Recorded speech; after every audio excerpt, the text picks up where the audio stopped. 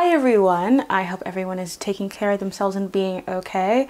I promise I am like so almost done with this colonization video. I just have a few more things I need to put into it. But I wanted to take a moment to speak to you guys today about Magic the Gathering and what's going on there, because I have wanted to talk about Magic on my channel because Magic has been a very fun part of my nerdy life, but very often I felt as if I did not have sort of the wide berth of knowledge to really speak about it because I'm relatively new. I've only been playing for about 2 years, I believe. Yeah, 2. And I I only play Commander. I also know that I am often looking for solidarity within different female gamers, especially female black gamers, and I figured that making this video could both have me share my opinions on the topic at hand, but also to let other black women who love Magic, hey, like, let's talk on like Twitter or Discord or whatever, because I think that would be fun. So let's get into the details. So on the 8th, Zaim Beg, who was a contributing editor and then editor-in-chief for Magic the Gathering Retailer and for the strategic site channelfireball.com, shared this Google Doc called The Wizards I Know. And in it he talked about the anti-black racist mentalities that he saw during his time working with Wizard of the Coast, which included things like not hiring people of color, saying they didn't have enough experience, and then hiring white employees who had less experience than the ones that they were interviewing before, who were people of color. I am going to link down below to the document so you can go through it at your leisure. It is very interesting and honestly not very surprising. Most of these companies do not really have black people involved. When I've gone to events, I don't see black people involved or other people of color that are not Asian, specifically East Asian, and so this did not shock me. And one of the things that he mentioned in this post is that there is a specific card called Invoke Prejudice, which was made like 25 years ago, and he said that wasn't even the problem he had with the card. It was that when he went to the URL of the card, something that is more recent and could have been changed, it was 1488, which is a racist symbol that I had never heard of before this point. I tried not to know these things. I guess I probably should know more of it. And he brought up that they could have changed it, they haven't. And he just gives a very thorough list of sort of the weak gaps in Wizard of the Coast's ability to maneuver race, to really explore race in their products.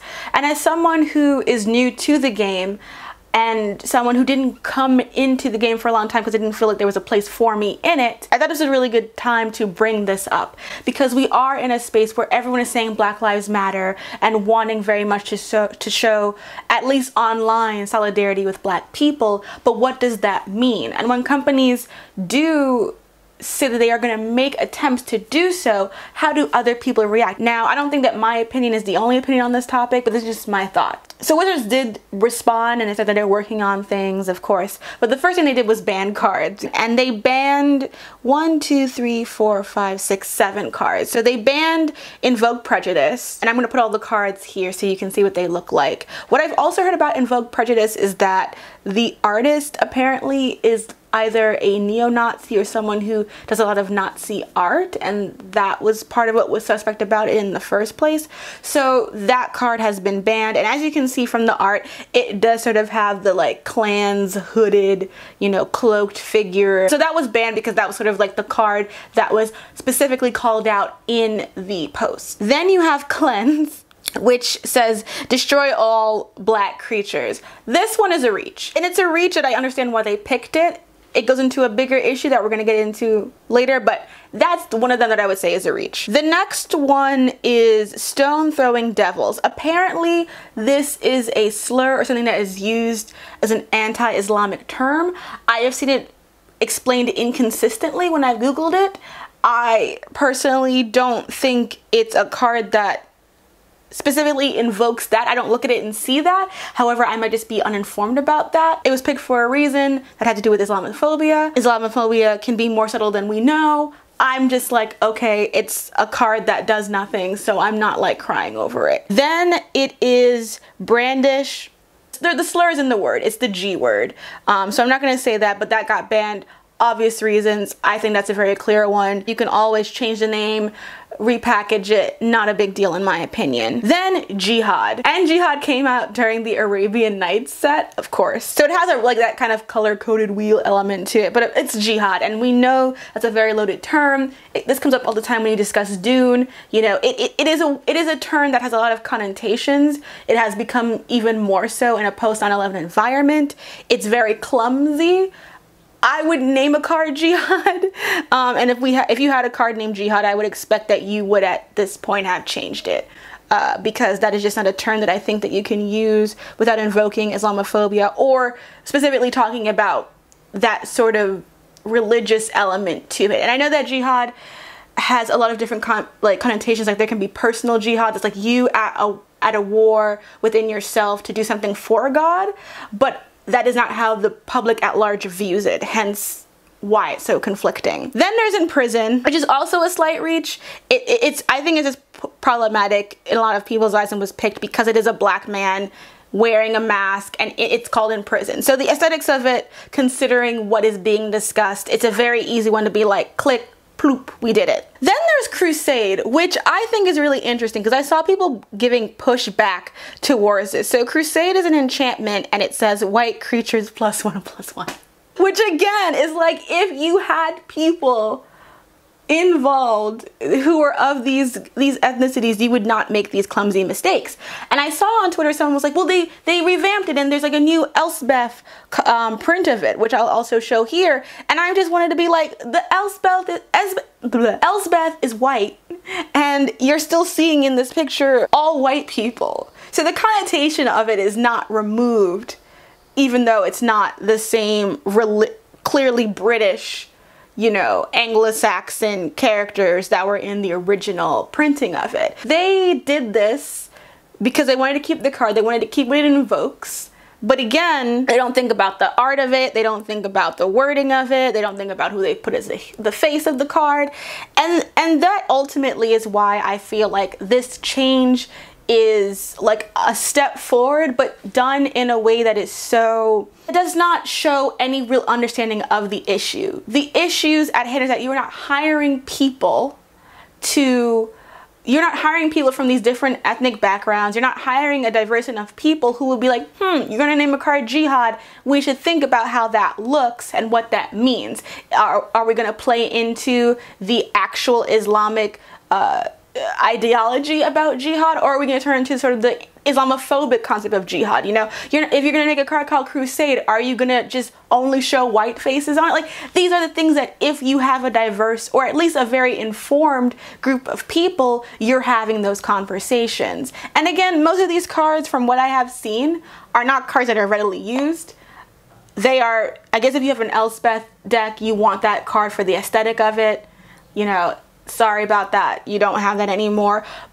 So they're neither, the decision to ban these cards is neither revolutionary nor that interesting. But what I do think is interesting is how the feedback from it already shows the struggle that exists about being a non-white person in this game. I didn't play Magic for a long time because whenever I would see people play Magic or having things about it, I would only ever see mostly white men, sometimes Asian men and Asian women, but that was it. It was mostly a white space, mostly a male space, and I just didn't want to do that. I already played D&D. I'm already into so many things that occupy a mostly white space. You know, why add one? But then I got to go to a Magic the Gathering event. It was when Vivian Reed was just being introduced to Magic, and I was like, she looks so cool, I want to see this. And I ended up getting like all of that core set, and I really got into Magic. I started watching the Command Zone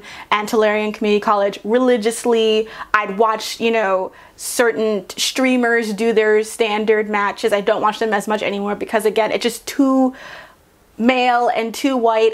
One of them like said like, oh yeah, I love PewDiePie one time, and I just was like, I can't, it's too white male, it's just too much of that energy. But I still love it, but at the same time, I never, even on channels that I love, see women that look like me on that. I never see black women on there. I never see women of color who are dark-skinned on there. I never see sort of, you know, trans black women on there. I never see the kind of inclusion that I know exists within the fan base, because it's a great game. It's a game that can be loved by everybody, but I don't see that there. And it makes it hard as someone who creates kind of thing like, am I gonna enter another space where I'm gonna be seen as an invader and not like a natural fan of something, even though I'm new at it?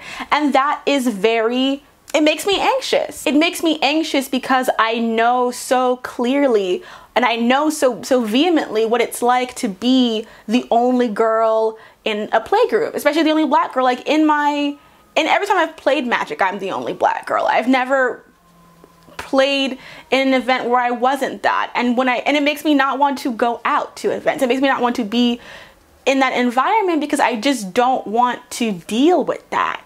It's it makes you feel isolated, and I don't like that feeling. And so I mostly play with my little pod that I still have. I'm still the only girl, but I'm the only black person in it, so that makes it, you know, better for me.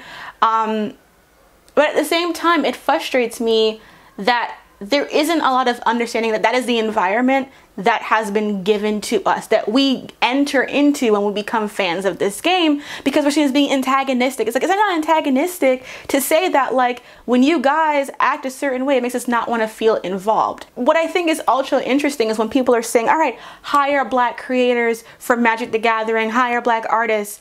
You'll see people saying, like, why not just hire the most qualified person for the thing? How about that? I wish that people could just say that they don't care about diversity, they don't care about racial or gender parity, and just keep it moving. You know what I mean? Like, don't pretend that you all of a sudden you can't read and you don't understand context and you don't know what's going on and you just make these random statements. Because this article that Beg wrote explained that the company was not hiring black and people of color employees, period, especially when they could hire white ones. So you are seeing that a company is prejudiced in how they hire, and the fact that they know how to course correct that, you treat as a more egregious thing than the initial racism. You think, like, and this is kind of the big thing, is that there's an assumption that the next black person who gets hired by Wizards of the Coast is going to deal with so much shit. I do not envy that person. I feel so bad for them, especially if it's a woman, trans woman. If it's a woman, a trans woman, cis woman, non-binary femme, it is going to be hell. Every decision they make is going to be hyper criticized, especially because people already criticize Wizards of the Coast. They already have issues with it. And this is what I think a lot of people don't understand. I saw someone who was like, how do we know that they weren't just applying? As someone who is currently the only black employee at their site, and I work for a feminist pop culture site and I'm the only black employee, it is stressful to be in that environment. When I started, I wasn't the only woman of color there. I am now, but that wasn't how it was when I started. It's exhausting. It's hard. Especially when you also feel like you must tackle the race issue because you're the one who has that qualified background of your lived experience to speak about it. Because then you were always put in a position of being the race baiter. You were always put in a position of having to explain basic structural inequality to people who should know these things but have been given the privilege to not have to care. Like, I love Magic. I think it's an amazing universe. I love the idea of creating, like, cards for Magic because I think that there are just so many, especially as a commander player, there are so many different things I think could work in there, and I love working with building sets. I especially love the idea of building, like, a set, like Throne of Eldraine. I was like, this would be so, I could make it so cool. But, you know, like, those kind of things I love. I would never apply to work there right now. Because why would I, first of all, I'm not qualified because I don't know that much about Magic overall. There are more qualified people than me. But why would I want to enter an environment that has tried to keep me out for so long and is only bringing me in to save face? Why am I going to purposefully take a job that is going to make white fans second guess everything I do, assume there's an agenda with everything I do, and who will never think that I am there by my own merit. The way I see this, like, hire the best person regardless of race, they weren't doing that. They were not hiring the best people, including race. They were not. They were defaulting to whiteness. And now when they do hire a black person, because that has been their standard for so long, that black person is going to be assumed to be an affirmative action hire and be treated as such by maybe not even the majority, but by a loud enough chunk of people that their mentions will be flooded with that until the end of time. Where is the empathy? Where is the consideration? Where is the actual just sitting with your thoughts and thinking like, you know, if they weren't hiring people of color for a long time, but they have so many white employees, maybe they should just carve out a certain amount of people of color to screen and hire that fit the company. Why is it assumed that they're just gonna pluck a random black or brown person off the streets and be like, you want to work for Wizards of the Coast? To me, when I hear things like that, I assume that you feel like you don't think that we have talent. I assume that you don't think that there are qualified black magic nerds out there, that you assume that there aren't qualified black magic artists out there. I just assume that you think that we're trash. Because what makes you think that we're not qualified?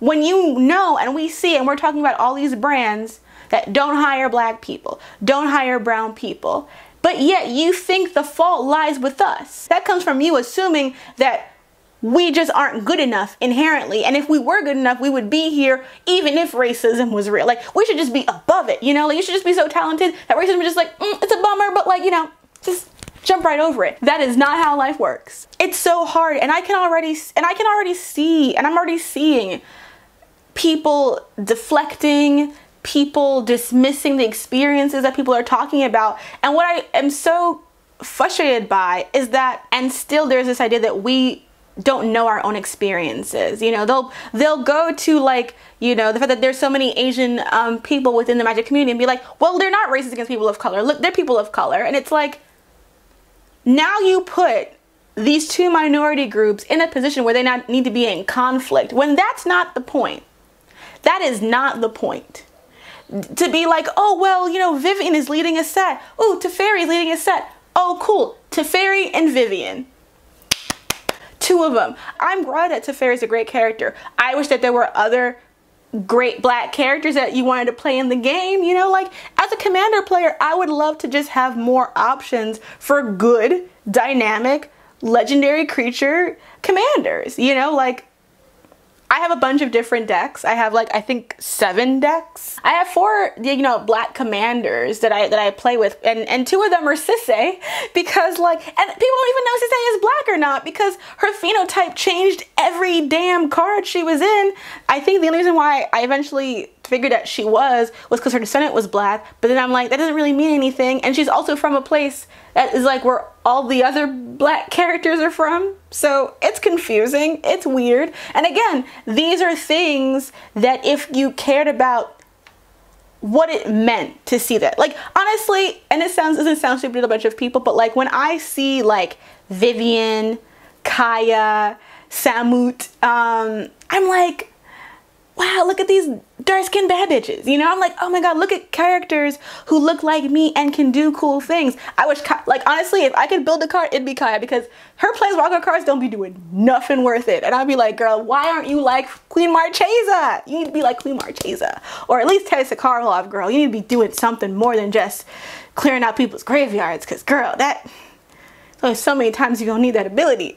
In general, it feels good to see well-made cards that look like you. Not all of them need to be great. You know, sometimes you need to have, you know, a Lyndon the Queen. Sometimes you need to have like that one girl that looked like Tessa Thompson from the Valkyrie thing in that last set. Whenever I see like a black female or a black commander period that's not like Lord Windgrace, it'll be like Timna the Weaver plus somebody else. You know, it's like, it's frustrating, it's annoying. You know, you want to have quality cards being built, and the same goes for every race, to have these characters, especially when they end up having stories. It's like, do you understand what it's like to have these characters exist? Like, and that backstory, those backgrounds, those dynamics make the characters more interesting.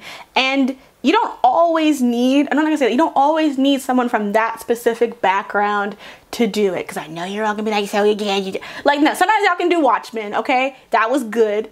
I'll give you that. But I'm just saying, like, why isn't there the opportunity for someone to do that, who has an investment in crafting an interesting, compelling character of that ethnicity, of that race? Unless you believe that because they are of that race or that ethnicity, that they're going to be so biased and so terrible that they can't write anything else. That is not true. It is not true. One of my favorite comic book writers, Vita, they wrote the Chandra comic. And Vita is a non-binary Afro-Latinx. Wrote Chandra, wrote everyone banging, just was like not banging, but everyone was written well.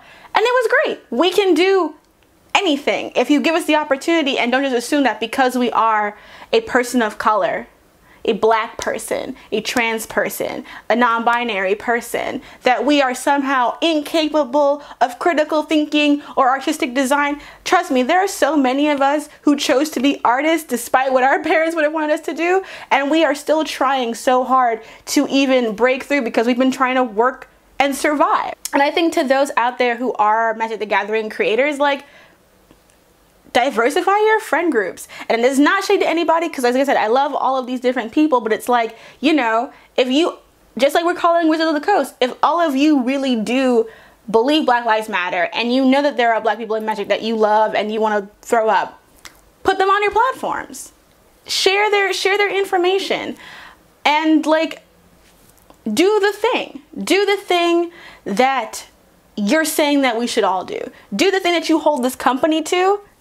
Do it in your friend group. Just saying. Hey everyone, thank you so much for tuning into this video. I know it's different from what I usually do, but considering everything going on, I thought maybe I would add my perspective to it. If you enjoyed this, please remember to like, share, and subscribe, and ring that notification bell, because apparently that makes a big difference. And of course, thank you all to my lovely patrons for supporting me. You guys mean the world to me, and I am so excited to show you what I'm doing next. All right, bye.